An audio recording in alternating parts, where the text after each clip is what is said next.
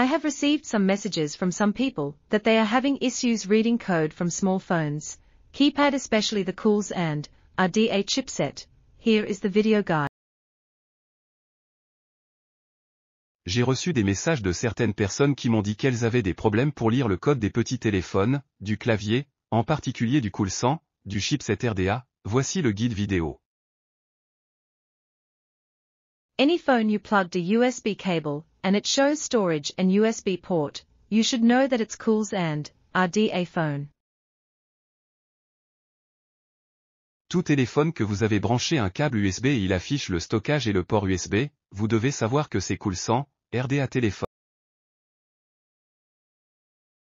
Don't forget to like and subscribe to my channel.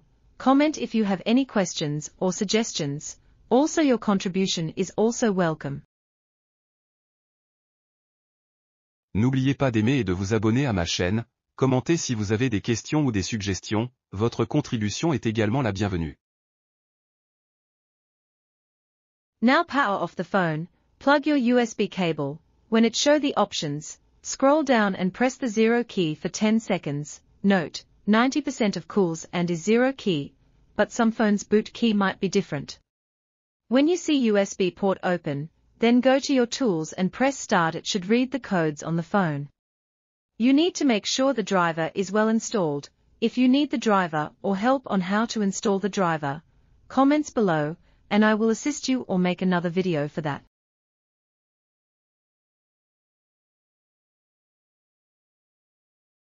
Maintenant, éteignez le téléphone, branchez votre câble USB, lorsqu'il affiche les options, faites défiler vers le bas et appuyez sur la touche 0 pendant 10 secondes. Remarque, 90% de Coolsand est une touche 0, mais la touche de démarrage de certains téléphones peut être différente.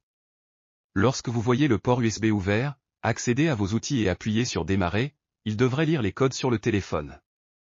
Vous devez vous assurer que le pilote est bien installé. Si vous avez besoin du pilote ou d'aide sur la façon d'installer le pilote, commentaire ci-dessous et je vous aiderai ou ferai une autre vidéo pour cela.